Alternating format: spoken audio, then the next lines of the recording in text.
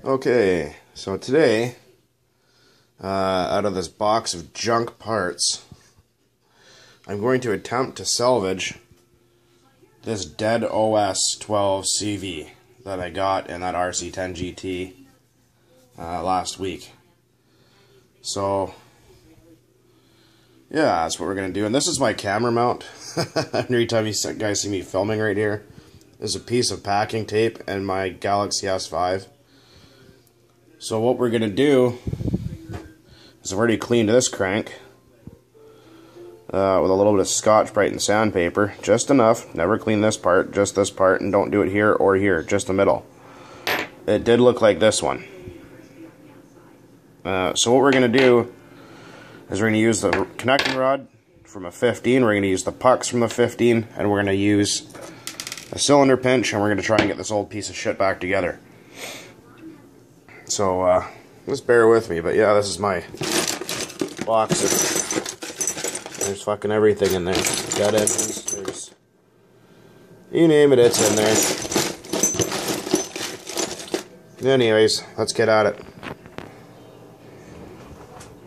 Okay, so today we're going to be assembling the parts with castor oil because I don't have any after oil left, but let's just go like this and get the fuck out of here. So the crankcase isn't in terribly great shape. It is all kind of... my fucking phone would focus. You can see the damage on the back there. I did clean this up a little bit, and the bearings actually feel like really nice and smooth, surprising at how much damage this thing has sustained. So we have our somewhat clean crankshaft, which is from a completely different motor. I think it's from a 15. So we're gonna drop a little castor oil on that rear bearing. You know, I don't care if this runs or not. This is basically just an experiment. I'm not saying this is the correct way to rebuild a nitro motor out of used parts. I don't recommend rebuilding nitro engines out of used parts unless that's all you've got. Like, it's a really old engine there's no parts available for or something. So we're gonna... well, that crank actually goes in and out. Well, it feels pretty good, actually. Not too shabby. Right. Let's move on here a little bit. That can hang out over there for a bit. Found some screws to use. Better screws. Now we got... okay, so we got here the piston out of a 15, which is well, the piston's not the same, but the 12 connecting rod and 15 connecting rod are the same. If you notice, there's my sleeve and my pinch. The other thing we're going to do is we're going to salvage these little pucks. Right. Focus, you bastard. Right there. We're going to try and pull those off to use on the 12 wrist pin. Oops, don't fucking lose those things ever. Anyways, they're right there. Okay, so we'll get to that in a minute. Now we're going to focus on the cylinder that is in my pincher. This is actually a pinch for an 18 CVR, and this thing is totally not focusing. Anyways, so there's a pinch for an 18 CVR. It's really cool. It actually fits a 12 CV as well. So just to keep that in mind for anyone out there that has a 12 CV that has really bad compression or it's just completely wore out, you can order one for an 18 CVR and it will fit. It won't fit with a 15, but it'll fit with a 12. So what we're going to do is you line up the notch in the sleeve with the notch in the pinch, right? And then you put the Allen key in there and you crank on it. You don't want to crank too hard, you want to crank a little bit.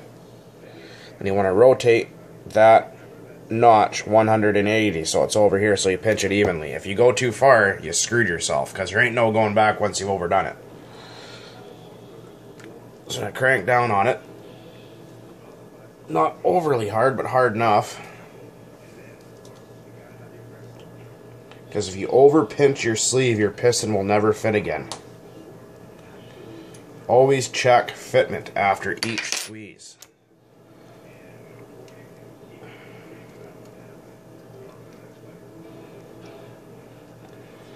Well, I think that one little squeeze did it. We'll see here.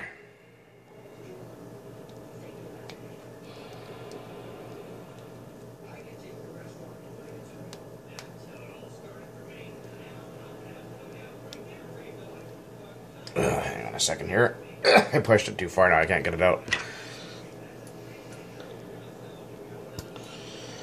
Alright, so that's fixed.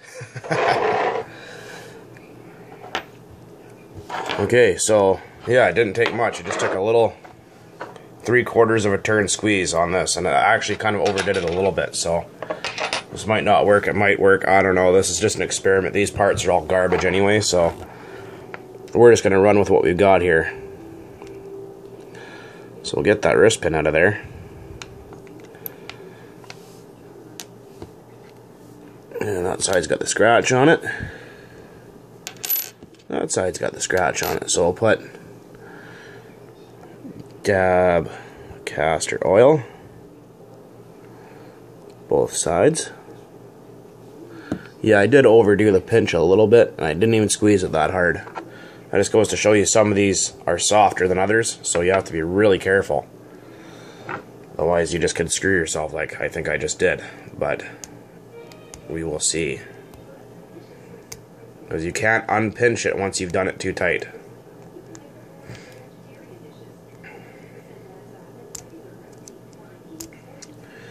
Now, if I can get out a little piece of Teflon in there, I might be able to with my tiniest Allen key I have. There we go. And we'll salvage the pucks from the 15. Put them in there. You have to have these little Teflon pucks in the CV engines. Well, the CVX and CV engines, not the CVR, because I use a clip. Or what'll happen is your wrist pin will float over and hit the cylinder walls and destroy your engine on you. I know this because I've done it once before. So now we have usable pucks. We have some pinch on the sleeve. Probably a little bit too much, but whatever. I'll fucking just ream it together until it works. Like I said, this is an experiment. This isn't, you know, the right way to do this. This is completely ass backwards. There's that other connecting rod that's not for this engine at all. Oh, what are we doing here? 8 minutes. Oh, we might be okay. Maybe. I know with these cylinders and pistons that if there's any kind of shit anywhere on the cylinder walls or the piston, even a piece of hair, it ain't gonna want to go back together.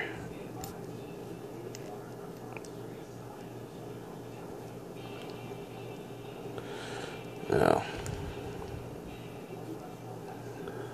This is, like I said, just an experiment more or less. Yeah, there's some dirt somewhere because it won't freaking move. Yeah, see the dirt? That's no good. So what we're going to do, this is probably going to be a 2-part video because my phone's going to run out and I can't make a video more than 14 minutes long because YouTube. For some stupid friggin' reason. Anyway, screw tube. So we're literally just going to just pour some alcohol in that sleeve. I'm just going to grab a Q-tip and give it a swirl.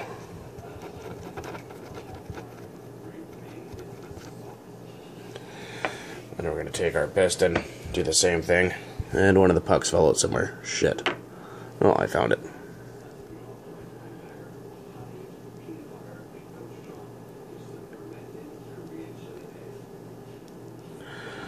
Actually, oh, my other light turned on finally. Yay.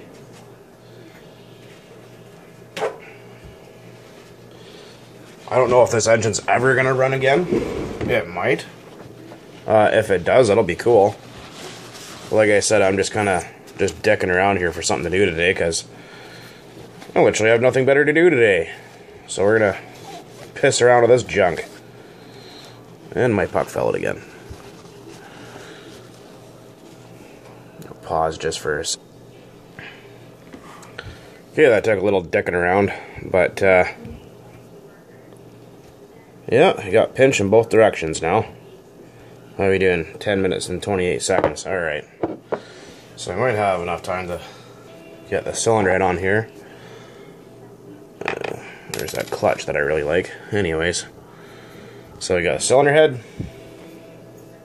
I think these are the coolest looking cylinder head there is for RC engines. Looks like a transformer or something like that. Anyway. Fucking cool.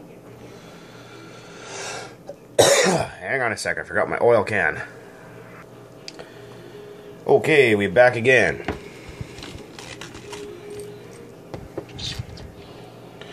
So we got some used but good screws. Some used but good head screws, that is. There's one. Let's find the rest. Another one. Another one there. Well, there was a fourth one here somewhere. What do you think? We're on 3 head screws? Don't think so. Here we go. So we're going to use the wrong head gasket, because why not? And we're also going to use this oil here, which is what I put on all my screws, just because I don't like putting steel screws into aluminum without any oil. This is just a mixture of automatic transmission fluid and kerosene. Pretty basic, but it works. And here's a tip: if your head gasket keeps falling off and you're trying to put your cylinder head back on, just take a, not a lot, but just a little kind of skiff of castor oil and put your head gasket back on there, so it'll stay for you. Next, we're going to put, and of course it's not going to, so fuck it. We're going to stick our head screws in our cylinder head. Parts are getting tougher and tougher to find for this engine, so I have a few new parts laying around, but I don't want to bust them out on something that's a piece of junk quite yet. I'd rather save those for my other one that's in really nice shape. You know, spare piston and sleeve and all that shit. This is just, like I said, this is an experiment, just to see what's going to happen. Okay, so